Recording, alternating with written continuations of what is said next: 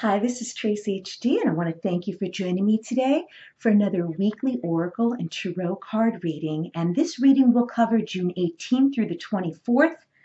We're using the very beautiful Flower Therapy deck, and how appropriate for the summer to be using this deck. And I just received this. I can't believe that I overlooked this deck. I'm very glad that I purchased it. I've been working with the cards, which are exactly resonating with me and spot on each day. And I thought I would just share this deck this week with you all. If you'd like to see the review, you could check that out as well on my channel under the playlists. And let's get started with the reading. As I shuffle the deck, I'm asking all light beings, angels, and God, please relay the message I need to share with my viewers for the highest good of all.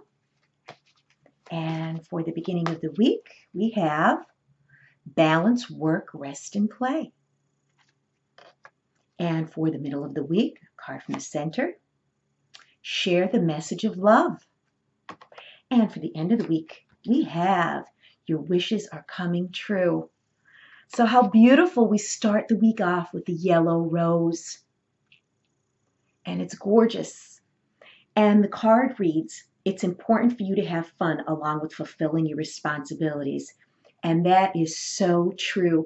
I have to catch myself all the time, overworking myself, draining my energy, driving myself to the ground.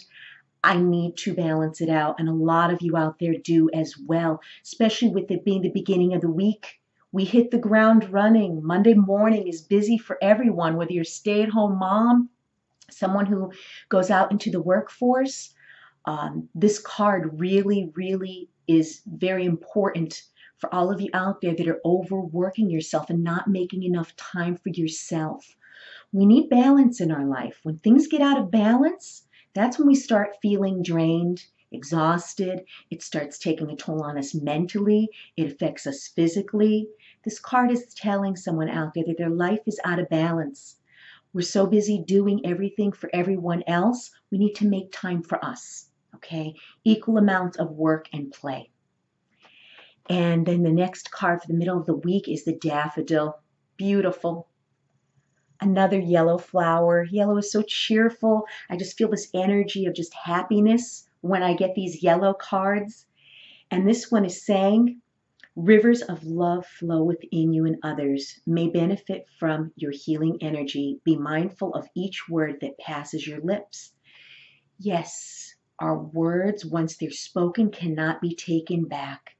And I know a lot of people speak without thinking. Myself used to do that all the time. But when I'm thinking of responding to someone, especially if it's in I don't want to say an argument, but maybe a difficult conversation I'm having, I kind of think about what the person said. I pause for a moment before I choose my words to speak. And this card is telling you that, maybe you're going to have an encounter with someone, may not be happy about something, may want to, set something straight. Whatever you do, speak words of kindness, because the energy we put out there will be the energy that we get back.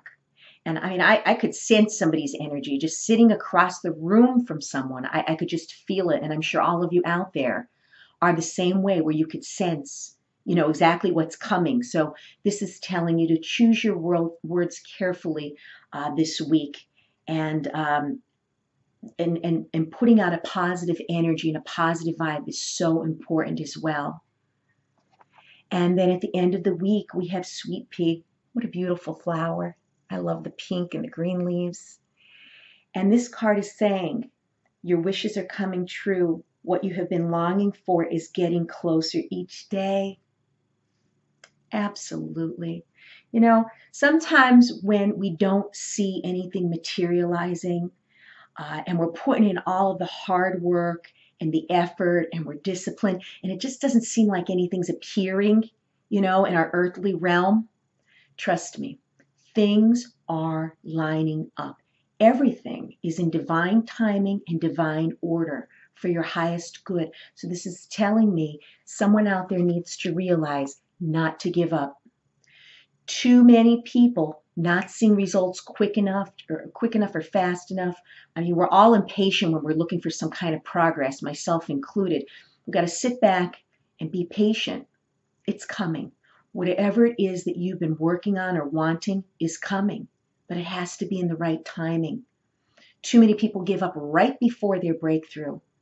And, if something is worth having, I truly feel that it's worth the wait and the hard work you put in. If something comes easily, it's not as, how could I say, I don't want to say not appreciated, but it seems like we appreciate things so much more when we've worked long and hard and we put in the time that we needed to. What a beautiful message. Whatever your heart's been longing for is getting closer, so don't give up.